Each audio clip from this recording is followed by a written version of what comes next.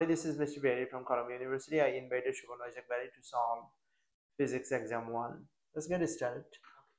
All right. Which pair of quantities are both scalars? So we've got vector, vector. This is a scalar, but this is a vector. This is a scalar, but this is a vector. This is a scalar, and this is a scalar, which means this is the answer. All right. Move to the next. A motorcyclist initially traveling east at 15 meters per second accelerates uniformly at a rate of 3 meters per second squared east to a velocity of 21 meters per second east. How fast does the motorcyclist travel? Of how far does the motorcyclist travel while accelerating? So first, we have to figure out what equation to use, which is the distance traveled while accelerating, the initial velocity times time. Can we directly use VF squared is equal to VI squared plus 2AD? That's another way to do it. Yeah, but let's do that one faster. Erase everything from the top. Okay. So, the equation we can use here is VF squared equals VI squared plus 2AD. And so, VF squared is, of course, 21 squared, which makes 441. VI squared is, of course, 15 squared, which makes 225. To A is 3, so 6. And then the distance traveled is the variable we're solving for. So D is equal to 441 minus 225 divided by 6, which is equal to 216 divided by 6, which is 36 meters. Which makes the answer 2. Order of magnitude for the measurement, 8,000 meters. Well, writing it in scientific notation first, this is 8 times 10 to the 3. And you'll notice that 8 is greater than 3.6. Don't write 3.6, baby. Write the square root of 10. 8 is greater than the square root of 10, because obviously it's the square root of 64. And this is 10 to the 0.5, which means we're rounding up.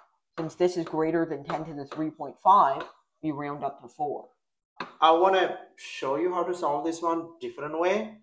So you always going to write A times 10 raised to B, right? Scientific notation.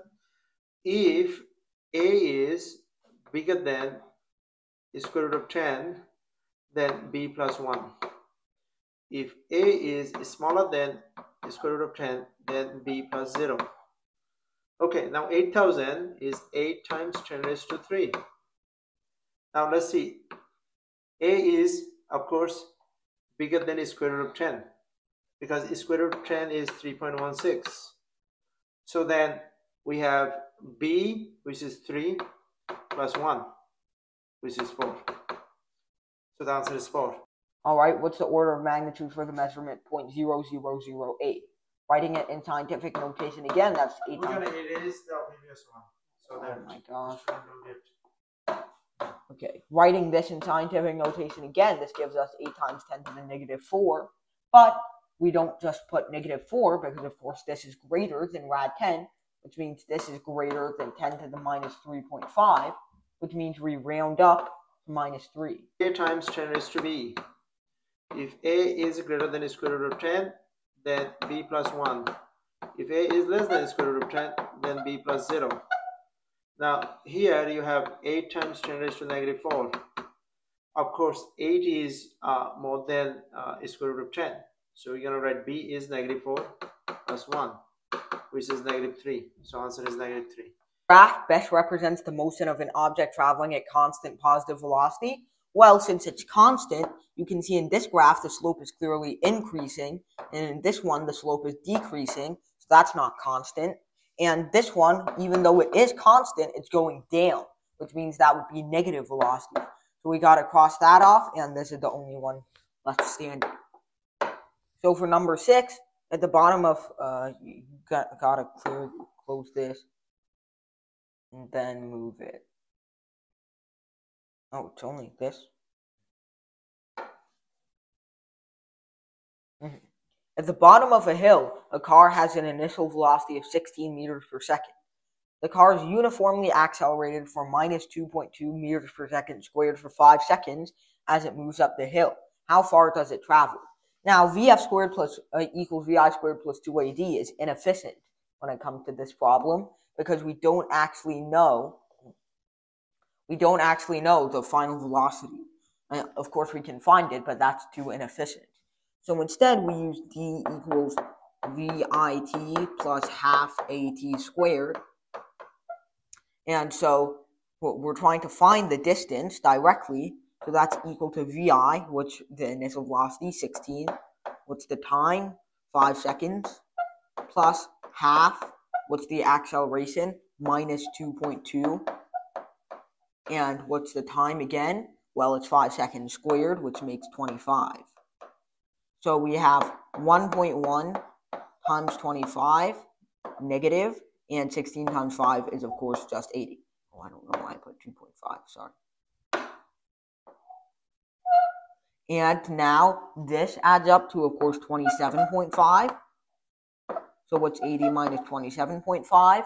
Well, it's just 52.5, which is our answer. And for number 7, the height of an individual, well, this one is just estimating. So 2 times 10 to the 0 meters is obviously 2 meters, which is like this tall. And of course, I don't think you've seen a staircase as tall as me. So, I mean, I don't think you've ever seen one step of a staircase as tall as me. So this gets crossed off. Wait, no, sorry, I'm stupid. Yeah, this gets crossed off. 2 times 10 to the 1 meters, that's 20 meters. That's like the height of a house. So that can't be it either. 2 times 10 to the negative 1 meters, that's 0.2 meters, which is about this tall. So while it's pretty tall for a staircase, I think that's okay. 1 meter is how many centimeters? Well, it's exactly 20 centimeters. And how many inches? What? 20 centimeters divided by 2.54? Dad, we don't have to do that. Okay, sure. Oh, well, they can think those things in head. Dad, Sure. they know what a meter is. No. Whenever you can go centimeter, do centimeter. Okay. And 2 times 10 to the minus 2, that's way too small. That's just 0.02 meters, which is 2 centimeters, which is like about this size. So that's way too small for a staircase. That's more like a ramp. So that means that the answer is, of course, just number 2. Okay, the height of a typical kitchen table is approximately 10 to the minus 2 meters. What is that? Well, that's... Dad, you don't have to tell me. That makes me look bad, please. 10 to the minus 2 meters, that's 1 centimeter, which is about this size. Not a very big kitchen table. 10 to the 0 meters is about this tall, so okay, that's fine. So we'll come back to that. 10 to the 1 meter is like the size of 1 floor. So pretty big for a table. 10 to the 2 meters is like the size of the entire Brooklyn Tech building. So that's, of course, not allowed. So it's 10 to the 0. 9. The graph represents the relationship between velocity and time of a moving body in a straight line. The shaded area under the line represents the toy cars. And this is pretty simple. What's velocity times time? It's just distance. Or displacement, since we're doing velocity, not speed. So the approximate height of a high school physics student is... No, it is all those things. Now, of course, this says approximate. So it's not going to be exact. But 10 to the 1 meter would already make you twice the height of the tallest man ever known. And 10 Who was the tallest man ever known? Robert Wadlow. You even know him.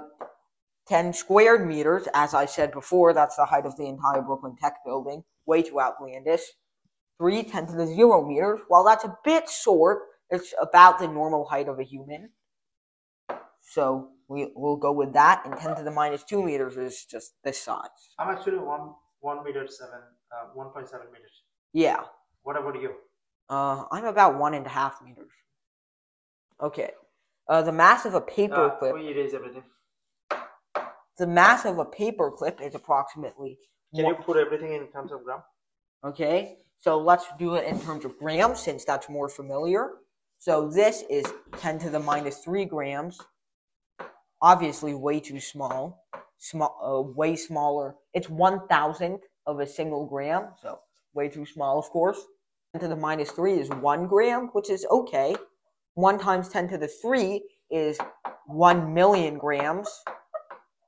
Or in other words, about the size of your, about the mass of your average commercial airliner. So probably not the mass of a paperclip. And 1 times 10 to the 6 is probably the mass of, I don't know, of the Empire State Building. So not really a paperclip either. And 12, what's the approximate length of what's the approximate length of a baseball bat? 10 to the 2 meters, that's obviously way too tall. Height of Brooklyn Tech. 10 to the 1 meter is like the height of a single story, way too tall. 10 to the 0 meters is pretty long for a baseball bat, but it might be okay, as long as you're strong. And 10 to the minus 1 is super small. You couldn't, the baseball is about 10 to the minus 1 meters in diameter. So, the length of a football field is closest to centimeter, kilometer, decimeter, and millimeter. Now, if you look at your reference table, you'll figure out that 1 centimeter is equal to 10 to the minus 2 meters. 1 kilometer is equal to 10 to the 3 meters. 1 decimeter is 10 to the minus 1 meters. And 1 millimeter, you don't have to go that far, is equal to 10 to the minus 3 meters. So now, all of these say 1,000, which is 10 to the 3, right? So let's just multiply 10 to the 3 by all of these. Oh, sorry, there's not enough space. So what's 10 to the minus 2 meters times, what's 10 to the minus 2? Just go to the right choice, you don't have much time. Okay. Go to the decimeters. Okay, 10 to the minus 2 times 10 to the 3 is 10 to the 1, that's 10 meters, definitely not enough. 1,000 kilometers is way too big, that's a million meters, that's like a whole marathon. 1,000 decimeters is 1,000 times 1 over 10, which is 100, which makes it the right choice. And 1,000 millimeters is just 1 meter, which is about 2 steps. So, way too small for a football field. You also can do kangaroo help dog because dog can't multiply. So this is kilometer, this is hectometer, this is decameter, this is base, this is decimeter, this is centimeter, this is millimeter, right? This is 1, this is 1 meter, right? This is 10 meter, this is 100 meter, this is 1,000 meter, and this is 0.1 meter. We can stop here, right? Because we need this one. So our answer is, I just said this one. So 1,000 what? 1,000 decimeter, 1,000 decimeter times, we want answer in meter. 1 meter is 10 decimeter, right? Okay, so 0, 0 cancel, decimeter, decimeter cancel, so it's just 100 meters. Okay, the length of a dollar bill is approximately 1.5 times 10 to the minus 2. That's about, okay, so this right here is a dollar bill. So 1.5 times 10 to the minus 2, what length is that? It's 1.5 centimeters, which is about this length. It's way too small for a dollar bill, which makes it reasonable but that 10 times that length is equal to the length of a dollar bill. 1.5 times 10 to the 1 would make the dollar bill about as tall as me, so definitely not that, and this would be like the height of the Brooklyn Tech, the height of the Brooklyn Tech building. So way too big for a dollar bill. So 1 is 1.5 centimeter and 2 is 15 centimeters. Mm-hmm. So Okay. you think dollar bill is 15 centimeter? Yes. Show again. It's 15 centimeters. Okay. What's the approximate mass of an automobile or car? Well, 10 to the 1 kilograms, way too small. That's like half of my weight, or 1/3 of my weight actually. 100 kilograms, that's like me? No, that's not. That's like an overweight person, so still not that good. 10 to the 3 kilograms is pretty good, 1,000 kilograms. 10 to the 6 is like a commercial airliner, so we can't go with that. The diameter of an automobile tire is closest to 10 to the minus 2, that's about 1 centimeter. So I mean, obviously, that would make your car tire as small as this. Your car's not a Hot Wheels. 2, 10 to the 0 meters, that's, I know. Oh yeah, 1 meter, that's pretty big for a car tire, but if you're riding in an especially big car, like a truck, it might be okay. 10 to the 1 meter, that's way too big. That's like the height of the biggest trucks. And 10 to the 2 meters is, well, you know. So it's 10 to the 0 meters. It is everything. All right. What is the most likely mass of a high school student? 2,500 kilograms, that would kill someone. 600 kilograms, they probably couldn't make it through the halls. And 10 kilograms is way too small. That's like the size of a 6th grader. So we have 50 kilograms is our final answer. What's the approximate mass of a pencil? Well, it's about anywhere from 5 to 10 grams. So let's see. What are our choices? 5 kilograms, that's 5,000 grams. Heck no, that's like the size of a moderately big luggage. 5 times 10 to the 1, that's like, I mean, way too big. That's the size of your average high school student. 5 times 10 to the minus 1 kilograms is pretty small, but not that small. It's like the mass of this wallet. It's 500 grams. Yeah, but not small enough. So 5 grams is going to be our answer. Find the order of magnitude of 1 light year. Well, it is everything. You can find in your reference table that light travels at approximately 3 times 10 to the 8 meters per second. Can you show them the equation to use? Yeah, I'll show them. 3 times 10 to the 8 meters per second. But we're trying to figure out how long 1 light year is in meters. So, what we have to do is multiply this by seconds per year. But how many seconds are there in a year? Well, there are 3 times 10 raised to 7. There are 60 seconds in 1 minute. There are 60 minutes in 1 hour. There are 24 hours in 1 day. And there are 365 days in a year.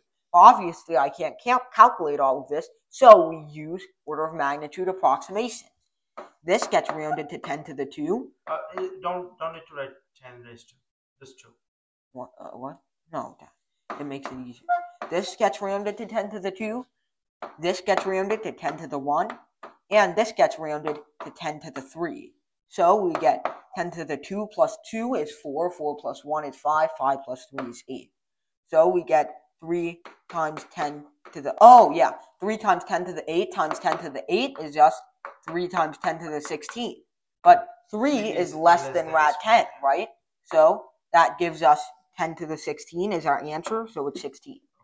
There is another way of doing it, fantastic. Find the displacement of the car to the right. My student always having hard time which direction car is going. How they supposed to know which direction car is going? Explain. Well, here it says VI, that means initial. Here it says VF, that says final. So that means that this is the initial position and this is the final position. So how are they supposed to know which direction car is moving? Well, it's going from the initial position to the final position, because this is the beginning and this is the end. So finding the displacement, it can only ever be a negative number. And so what is it? Well, it's... First find the acceleration. Go ahead. Okay. The acceleration is equal to the change in velocity over time, which is 60... Not... Okay, yes, right? it is. Negative 80. No, you are teaching them. It's negative 60 meters per second change divided by 1 minute is 60 seconds, which makes it minus 1 meters per second squared. And so, what is minus 1 meters per second squared? Well, we put that into VF squared. Wait, no, that's not the most efficient one. Yes, I know. VI is, of course, 20. Well, minus 20. Time is 1 minute or 60 seconds. Plus half A is minus 1. So minus 1/2. And T squared is 60 squared. So that gives us minus 20 times 60 plus... minus 20 times 60 minus 30 times 60. Alright, and what is that? Well, it's minus 50 times 60, which is minus 3,000. Makes the answer 2.